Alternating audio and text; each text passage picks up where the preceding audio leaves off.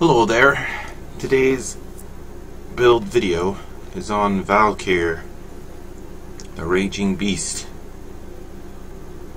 As you can see, I have the Valkyr Warframe ready to go. I will go over her strengths and weaknesses.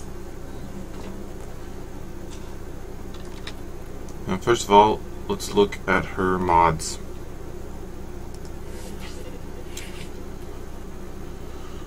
I have one forma in my Valkyr build for Energy Siphon.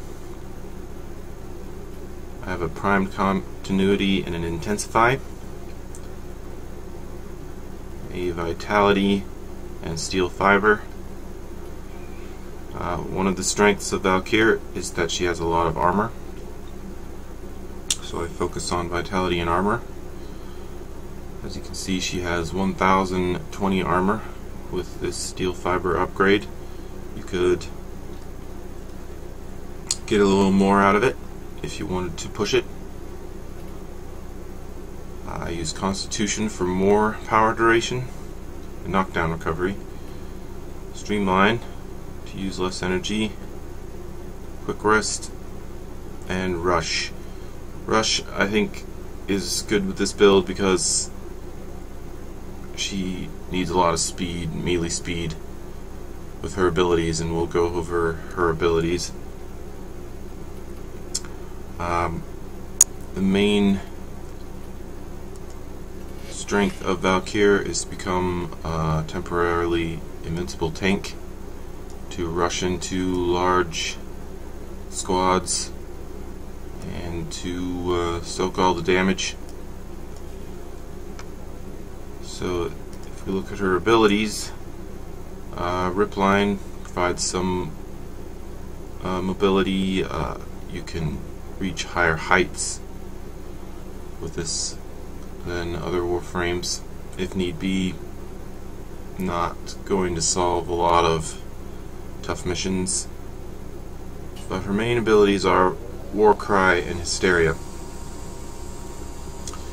So Warcry will increase your armor and your melee attack speed. It will also make all the nearby enemies slower. Then Hysteria will make you nearly invincible, give you lifesteal, damage multiplier, and you use these large claws to take people out with melee attacks.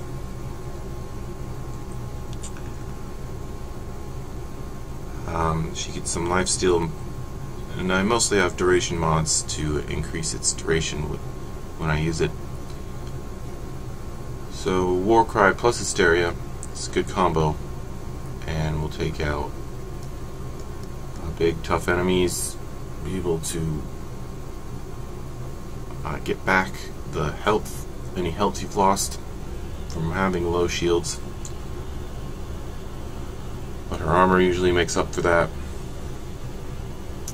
So I found Valkyr useful in some situations against bosses. If you're doing boss runs, you can take whatever damage the boss is dishing out and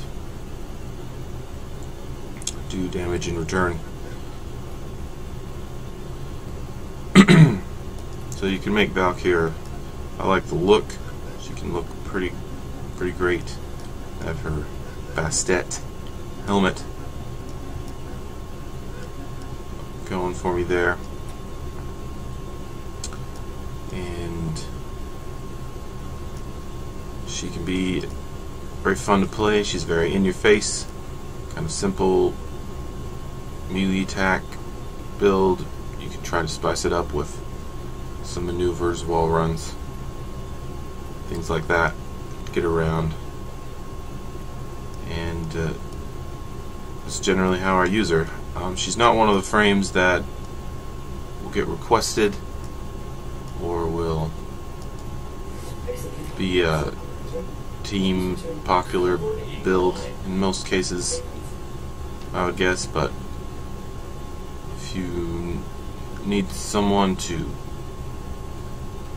be invincible and res other members, take a lot of damage.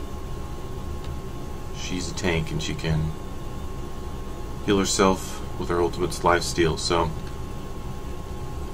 she just does not excel in room clearing very fast or defense of an objective. So keep that in mind when you play her. And thanks for watching.